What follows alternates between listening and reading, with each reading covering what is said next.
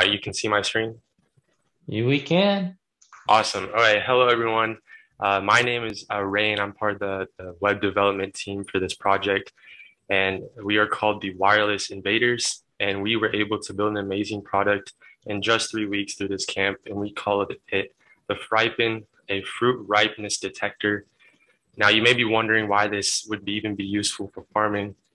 Well, this would be super useful for farming because it would be able to help the farmers to be able to maximize the value of their fruits by sending the ripest fruits to the local markets and saving less ripe fruits for export. And as well, the farmers would be able to save loads of money and loads of time when picking the ripe fruits or the unripe fruits. So now I'm going to show you guys a quick demo of exactly how the AI works. So I'm going to click the button, click to test fruit.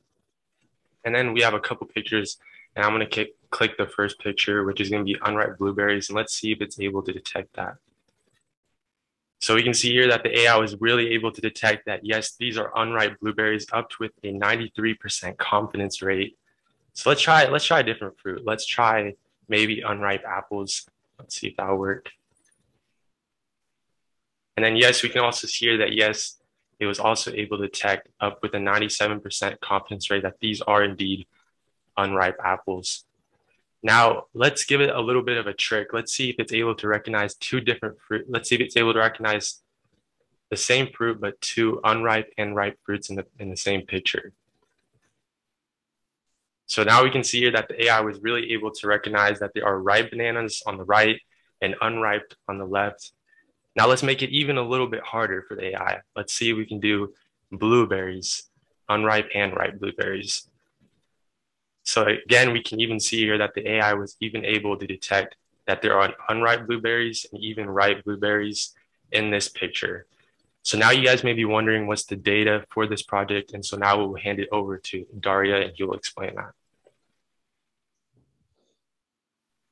Okay, you guys just saw our model perform. And here is the data analytics. Next. Yes. So this is the image distribution pie chart, and it pretty much shows the number of pictures of each category the model used. So for ripe bananas, it would be 230 pictures. For unripe bananas, it will be 263. Now you might be Now you might be wondering that according to this pie chart, ripe and unripe blueberries are kind of underrepresented. But Rain, if you would go to the next slide. Yeah. So this is the instances distribution, and if you look at that, the number of ripe and unripe blueberries is really high when it comes to instances. And that is because even though the pictures were less, each picture of the blueberries were bushes with 20 to 30 blueberries in each picture. So the instances is really high because of that. Next slide. This is the confusion matrix. And according to this matrix, you can see that our model performs best with ripe blueberries and unripe apples. And it's a little weak with unripe bananas, but it still works really well with those. This is our precision line graph, and this pretty much represents the number of correct positive predictions made out of all the positive predictions that could have been made. So you can see the model is improving itself as the number of epochs proceed. Next slide. This is the recall line graph, and this is pretty close to the precision line graph, but this is about false negatives. So as you can see, the higher the graph is, the lower the number of false negatives there are. So you can just notice how our model is improving as the number of epochs increase, and it's just reducing the false negatives rate. Now I'll pass it on to Rex to do the rest of the data analytics. All right, so in this slide, you can see like the predictions. We see like our 1 dB while we're training in real time. Next slide. So this is our confidence versus precision chart. As you can see, as the confidence goes up, the precision also goes up. Yeah. And then this is the confidence versus recall graph. So confidence and recall have like an inverse relationship. So meaning that like if one goes up, the other one goes down. So in this case, if the confidence goes up, the recall goes down and vice versa. And then same thing with precision. So if like the recall goes up, the precision goes down, and same thing. So this is also F1 versus confidence. So this chart shows us that the optimal F1 score is 0.78 and is achieved when the confidence is at 0.5-ish.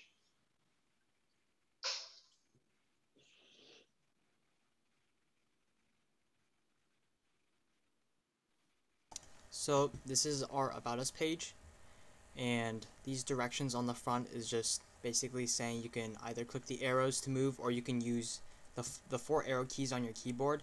Right, left will move it right or left, and up and down will flip the cards. So next slide. So this is just me. If you hover over the card, it'll flip, and you get to see like description of the person on the back. Or if you move the mouse away, and then you use the arrow key, then it will also flip, and it will permanently stay there for the arrow key. Use the upward arrow key. And so all of this is just mainly about us and some quotes that we want to just like put out about AI Camp. For each person and what they did, I was mainly the data scientist and also math/stats. All of us did plenty of HTML and CSS.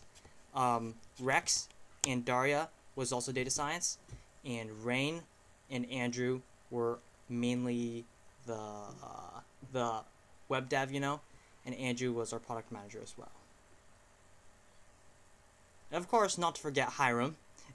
He was our leader and our instructor who led us through a lot of bugs, and he taught us anything we didn't know, we didn't understand. We just went to him with a lot of stuff. And yeah.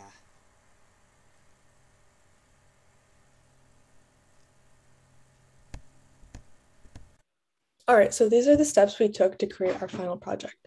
So our AI Camp batch was focused on computer vision, or like image detection. And so we had to come up with ideas, including image detection. And eventually we all decided on fruit ripeness detection, which we later named Ripen. So to train our model, we had to find different fruits and find ripe and unripe images of them, then annotate them so that the algorithm knows when it's ripe and when it's unripe. And so since most of us didn't have a lot of exposure to machine learning, we got lectures on different types of machine learning projects, neural networks, and the basic features of neural networks. And so with the annotations we made, we trained different models. And essentially we ended up training, I think, 8 to 9 models. And for each model, we would change like the data set and then change the parameters so that we could essentially get the best model. And then we created our website, and then using HTML, CSS, and Bootstrap. And we had a homepage, about us page, data page, results page, and the journey page. And then obviously the last step was to deploy the model. And we saw that earlier on the homepage. And then we did face a lot of challenges and obstacles. So we had to train a lot of models to improve on and we kept improving on the last one. And then eventually we got our final model, which worked great. Yeah, and there were a lot of small problems in web development that our amazing web development team was able to overcome. All right, so for the miscellaneous. And as a note, our model, we were actually pretty scared at the very end, because at first when we looked at the graphs, we thought it was doing pretty good. But then when we actually tested it on our website, we kept getting like ripe apples, 0.96 on a green leaf and things like that. So we were really worried. But then Aviel, he told us that we should probably go and clean our data up, make sure everything is labeled correctly, and boom, we found a bunch of labeling errors. And after fixing those, our model like literally exponentially became better. So thanks, Aviel. Alright, so this is the miscellaneous page. Here we have our tech stack at the top left, and that's everything we used.